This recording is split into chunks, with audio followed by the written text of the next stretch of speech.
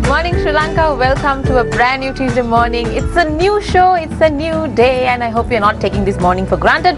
This morning we are talking about innovation in two different aspects. And to initiate the show, me and Amaya, we have very special two guests right here with us. And Amaya is with me right here.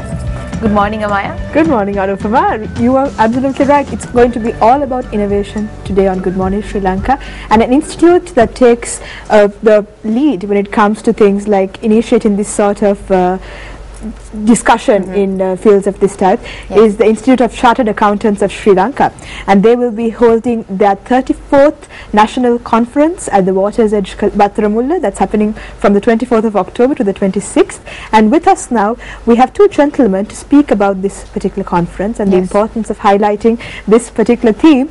And with me I have Mr. Lasantha Wickramasinghe, who is the chairman of the National Conference Committee for 2013. Yes. Good morning, sir. Good Welcome morning. to the show. Thank you. And I also have Mr. Dulitha Pereira, who is the chairman of the National Conference Technical Committee.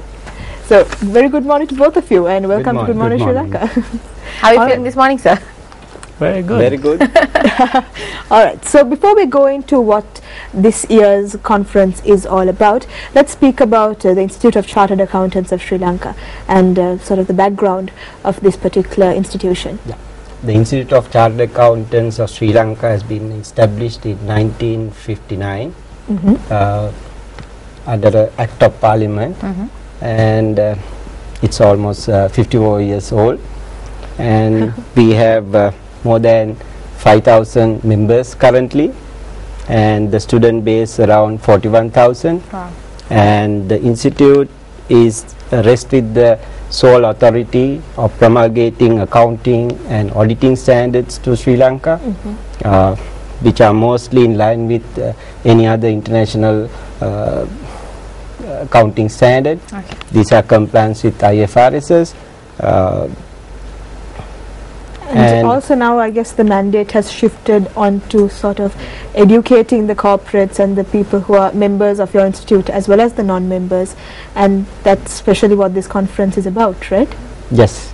And Yes, we have selected this year the theme as Innovate to Grow, which is timely, we thought.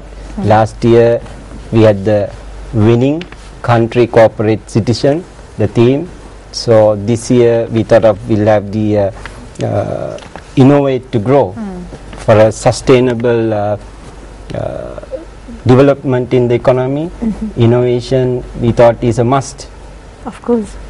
And that is the step way forward for any country, isn't it, Anupama? yes, it definitely is. I was wondering when you said that this particular institute was initiated in 1959. Yeah. What do you think, in your personal opinion, and as you professionally, what do you think so far about the growth of the institution? We have a steady, very healthy growth, I would say, and the number of members are growing rapidly, and we cater to the industry, the government, and uniqueness is that out of our members, I think 1/3 is residing abroad, and they are serving to the whole entire world. So Sri Lankan talent has now been exported, I guess, and they're making the entire country proud abroad as well. And I'm sure the institute plays a big role in this, but let's talk about this particular conference. Now, Innovate to Grow, as you mentioned, the timeliness of the theme comes into play here, but what do you think is the importance of addressing this topic at this moment, Dulitha? Yeah, actually innovation is inevitable for companies to grow. In the growth formula, without innovation, companies cannot create a competitive advantage. Of course. So, as a seed being innovation, the companies need to look at ways and means by which they innovate for them to gain that competitive advantage and thereby the growth for that organization. So, it is important from the company's perspective, which is at a corporate level, and then for the corporate to prosper and grow, you also need to work at an individual level, at a citizen level. They need to have that amount of talent that amount of courage and the necessary skill for them to innovate. And then they also need to have a good environment in which their ideas and thinking out of the box can really work, and then finally make it successful for it to be a marketable product or a service. So it is in this context that we thought the accountants need to be well equipped with what is happening around the world for them to be able to support this process of innovation. Because the accountants play a vital role in the companies and in the boardrooms. In the current context, you see quite a few of the accountants taking the leading roles in companies, like the chief executive officer's position, and they are being consulted by the boards for various crucial financial as well as non-financial decisions. So unless these accountants are equipped with the right knowledge and what is happening around the world on innovation, we felt we have a gap, and we wanted to bridge that gap through this process of continuous professional development. So to fulfill that, we have a eminent panel of speakers and panelists to come and talk about this topic, Innovate to Grow. We can talk a lot on the respective sessions as we progress. Of course, and these are some very interesting sessions, and I think when we do introduce to you what the sessions are, you will see that they have been chosen with a lot of care as to this particular field of innovation. But before we go into that, I think we need to know something about the registration process, Of course, as well as the participants. How can someone participate? We have the physical participation registrations.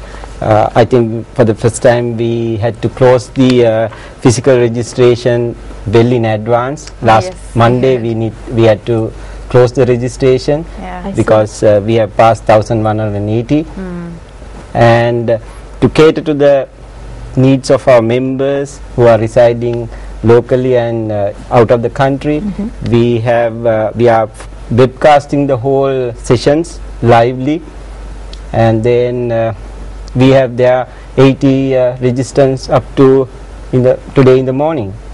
Wow. So and you're focusing on 200 participants via the webcast. Yes, that is our target. All right. Hope that we can achieve that. So the webcast was something that was introduced, now this is the 34th conference, but the webcast was something that was introduced quite recently, wasn't it? It was last year, I think. Yes, that we took the initiative to introduce the webcast last conference for the first time, I think, in the country. And like Mr. Pera mentioned, this was the first time that Sri Lankan conference had the privilege of having a webcast. Absolutely. In a live conference. Yeah. I see. So again, innovation happening there as well, isn't it? Yes. All right. So if someone would like to now, the physical registrations are closed. So, but if someone would like to take part through the webcast, how can they go about doing that? They just have to log into the institute website. There the path is given. So basically through credit card they can register online. So it's not only members, is it? Yes, it is open for entire world. I see. So then you have a very special chief guest who is flying in for this event as well. So let's speak about some of the names and the faces that you'll be able to see and hear at this event. Yeah, we have the chief guest as Mr. R.C. Bhargava, chairman of Maruti Suzuki India Limited. I see. Very respected business personality in India, and he's the current chairman of Maruti Suzuki and few other companies as well. And he had been serving in the government of India as a secretary to the agricultural ministry, and over maybe 20-30 years government servant as well. And I'm sure he'll add a wealth of experience to the share. Definitely. Yes. And would you like to tell us about a few panelists and the very interesting speakers that we were speaking about before. Very what do you call it? Predominant people who are in different industries in Sri Lanka, and as well as places like Singapore. Why don't you tell us a few details about who would the participants see in this conference as speakers? Yeah, we have the as the keynote speaker, we have Honorable Ruth Richardson, former Finance Minister of New Zealand, coming in. She has wide experience in drafting Companies Act and various economic reforms in certain countries. And about the speakers, I think Dulita is a better person to describe. Yes, Mr. Right. Thank you. So the sessions, we have a 1.5 day long technical sessions after the ceremonial inauguration, which will take place on the 24th. All right. The technical sessions are going to run over a period of 1.5 days. The first day will have 4 sessions. Okay. Those sessions are going to be innovation in action, which is the innovation aspect of the manufacturing sector. How the manufacturing companies are innovating and what are the processes they have in place in order to innovate, and the changes that are taking place in that sphere. We have Rohan Pallevatta being the speaker of that session, flanked by the 2 panelists, BRL Fernando, and we will have Professor Ajit Dialves. Okay. Yes. Coming from Professor Ajit Dialves. Professor Ajit Dialves is from the University of Moratuwa. Yes. I think I should interrupt you there because we have to go for a very short break, but right after the break we'll be back with the details about the rest of the sessions. Yes, right, we will. Anupama? Sure. All right.